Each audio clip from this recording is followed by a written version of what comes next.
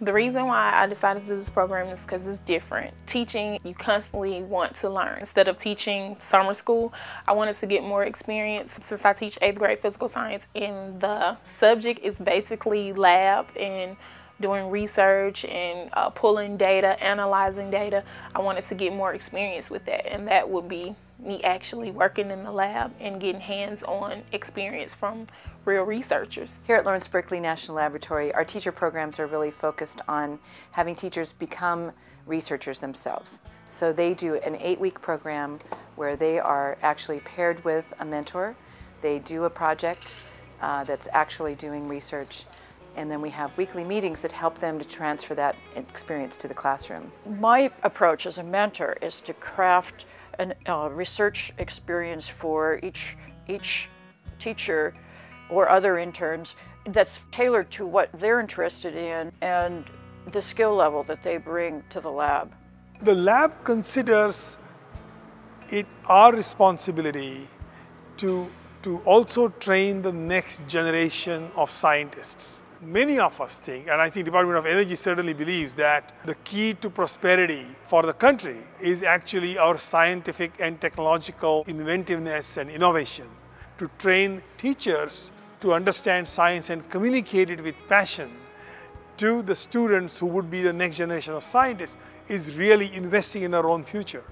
The one project which you will now see is we are trying to help figure out what is the best set of fuel-efficient stoves that should be taken to Haiti in the reconstruction effort. There are close to 100 non-profit organizations actively trying to distribute stoves in Haiti, but they don't have any ability to test which stoves are how fuel efficient, and we have offered to do that. As a teacher, I love this. It's great. It gives me an opportunity to stay involved with current science. In terms of bringing it to my students, like I could show them the way that what I'm teaching them and what they're learning is used in everyday situations for things that they don't really connect science with.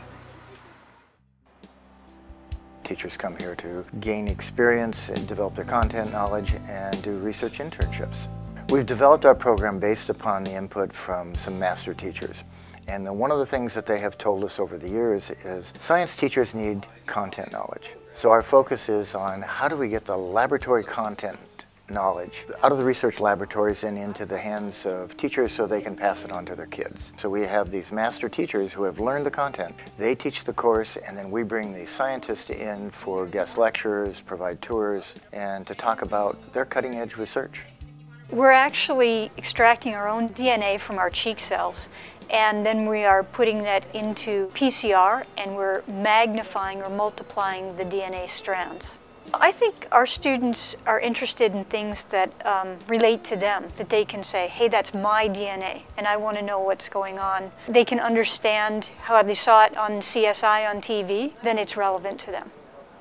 Being involved in the lab has allowed me to really develop a much better understanding of how science is conducted. Before entering into this internship, I had never actually had a real scientific research experience. I got to conduct science and bring that experience back to my classroom as a science teacher that actually does science, which I think means a lot to the kids. And so I think it strengthens my profession to have this kind of exposure to real science research.